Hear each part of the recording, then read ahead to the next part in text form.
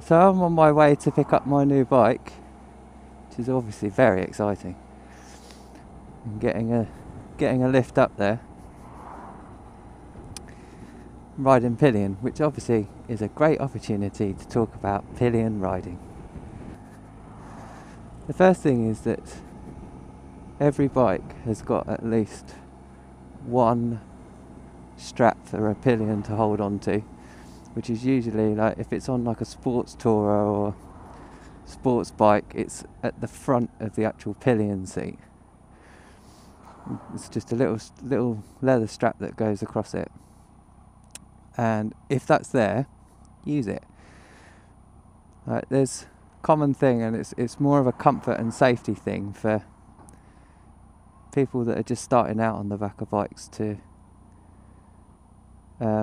hold on round the waist of the rider, which is fine. But the problem with that, which no rider will really tell you because they're trying to be polite and it's exciting that you've actually agreed to go out with them, but it's really hard work because your weight is completely transferred through them during braking, which actually makes it harder to brake. So, number one, if there is a strap, and if it's just a strap that you've got, if that's all that you've got available, then use it.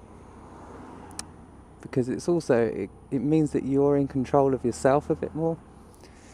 Like on this, there's grab bars on the side, which is actually what I find more comfortable, because it then means that your weight distribution is completely through your core. So it's basically, it goes through your hips and through your ass, and that's where you want it. That's where you want to be working. So it means that you've got the fulcrum lever effect, if you like, or like on a seesaw, the pivot point is then your hips, and you can use your feet on the pegs and your hips to move your weight backwards and forwards. So when you're going into braking, you can kind of like push your tummy out, pull your shoulders back, and then that stops you from careering into the back of the helmet of the person in front, which obviously is a classic thing that happens two up. Big thing that a lot of people talk about with pillion, and like one of the first instructions you give to someone is to lean with the rider, and that is absolutely key, of course. And you'll know, like, if you've got someone that's trying to stay upright whilst you're going around the corner, you know about it. It can actually be quite dangerous. But there's also another side to this, which people don't think about, and that is if you ride yourself and you go pillion, it's really important not to over lean it. You have to remember that you're not the one taking the corner, so it might be that you try to lean in too much because you're trying to ride your own bike or whatever, and that you don't over egg it as well. But I still always try to stay on the inside of the rider, of the pilot.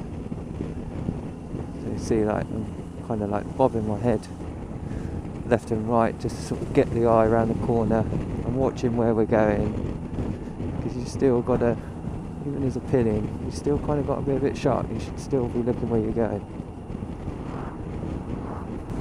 You just keep in line with the body on the regular stuff, and then if there's anything that's a bit more like this one, just bring yourself on the inside a little bit so you can see where you're going to most likely pop back up.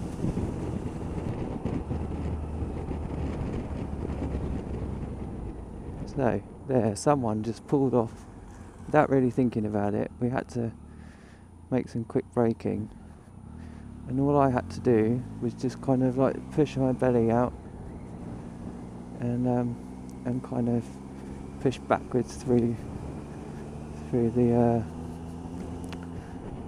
heel of my foot, which is where the pegs are, basically just before the heel.